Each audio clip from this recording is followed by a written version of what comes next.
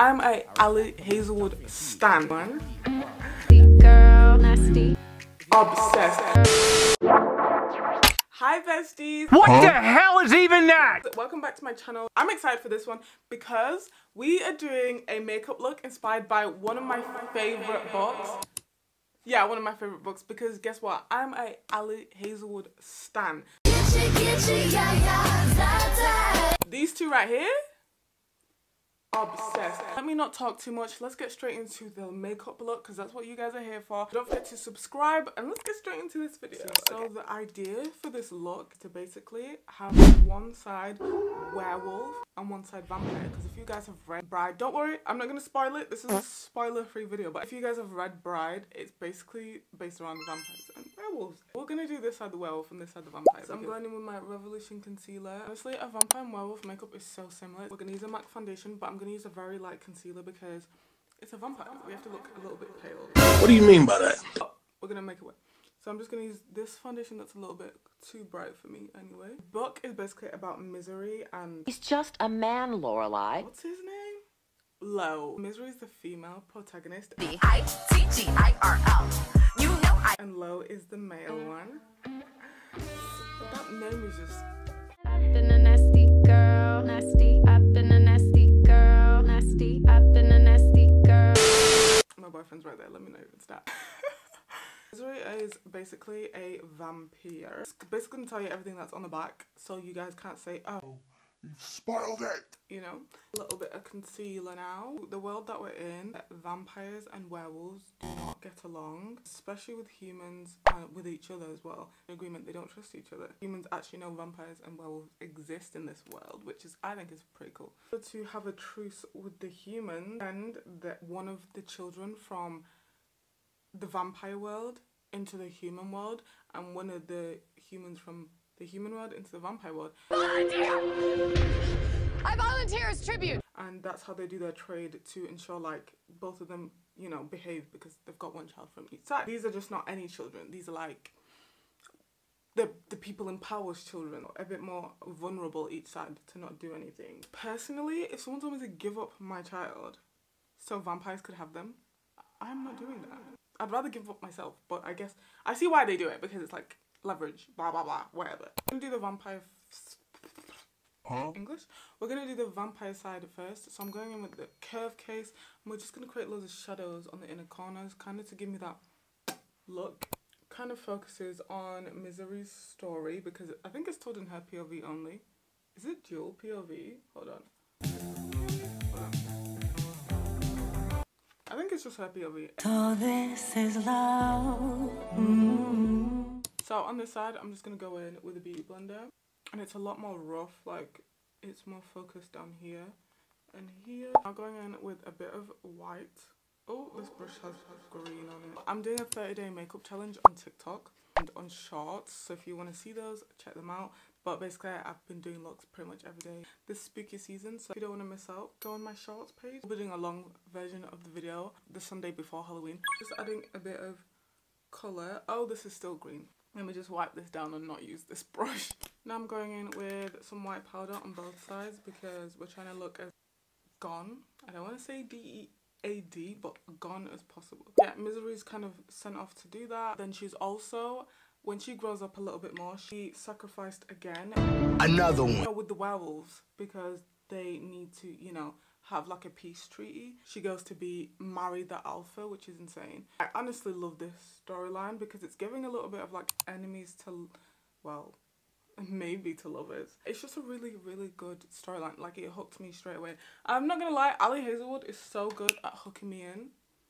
2 seconds into the book, I read the first chapter, I'm hooked. I'm hooked. Always. Oh, so on this side, I'm going to focus more on like darker tones. We're not going to add any blush, nothing like that. So I'm just going to go in with the brown. Like you can already tell the difference kind of with this side because I look more like, and on this side I look more like, girl. I don't know how to explain, but anyway. Basically, everyone's looking at her like, why would you choose to do this? Because the vampires and werewolves do not get along at all. But little do they know, Misery has her own reasons for why she's doing what she's doing. I'm just gonna leave it there because the book is just so good. Like, complete vibes of the book are immaculate. I don't know what Ali Hazelwood puts in her books, but it's just so good. No, I don't think you understand. I'm obsessed. I'm going in with red under her eyes to make them a little more dead, and that's what a vampire is, really. This book gave me like heavily Twilight vibes. If Bella was like not just a human and she was like a vampire herself, which I think that would have made the Twilight a lot better. I'm not gonna slander Twilight because I love Twilight, but you might go for like this peachy pink color for under my eye. If I had purple contact, guys, it would be over. Like, I need one purple one, one gold, maybe like goldy one, and it would be perfect for, but I do not, so we just have to make do. Misery's eyes are purple, and I think Love's eyes are yellow, if my memory serves me correct. I read this like in August. I think I read it in June actually. I don't remember when it came out. Literally as soon as it came out, I was like, Ali? Doing fantasy? I actually go in with a purple highlight because her eyes are purple. I want to bring that element of purple to her side. Okay guys, I've added the veining under the eye, and I'm just going to go in with a bit more of that sparkly purple on the eyelid right here. So now we're onto the werewolf side.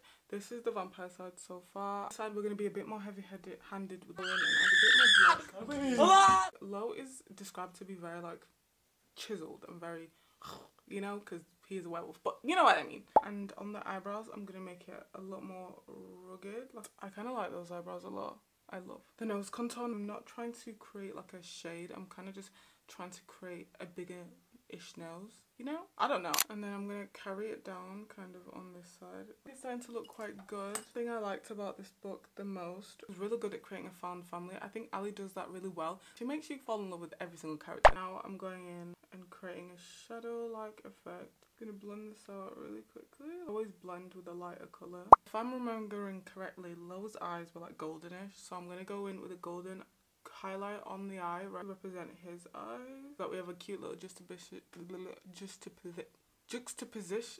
you know the word, for her eyes to gold for his eyes. If his eyes are not golden, I'm gonna be so mad.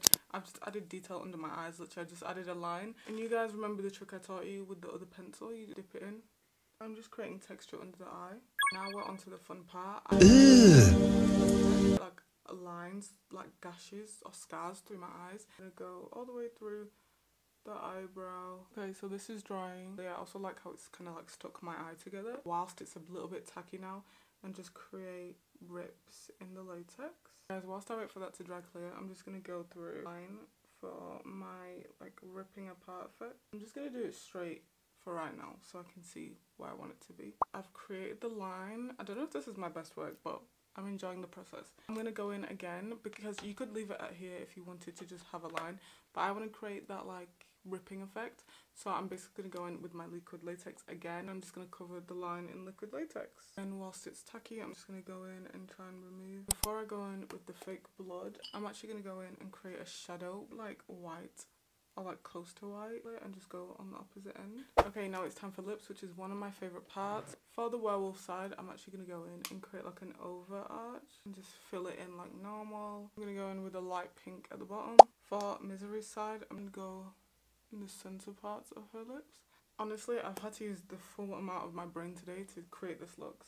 I hope it turns out okay. And now we're going on to creating my ears, and Violet has like pointy ears like an elf, which I think is like the cutest. I'm going in and just creating a elf like ear shape with this foam I got that you put under like your tables and stuff. I used this for my 30-day makeup challenge. It worked out so well. I think it was an ogre.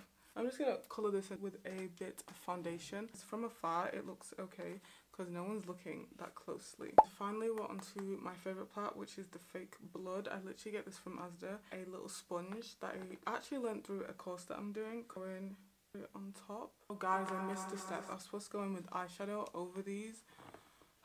Bloody colour this one. And already that looks miles better. Besties, I'm now gonna put the ears on with lashes and my hair, and I'll be back to show you guys the end result.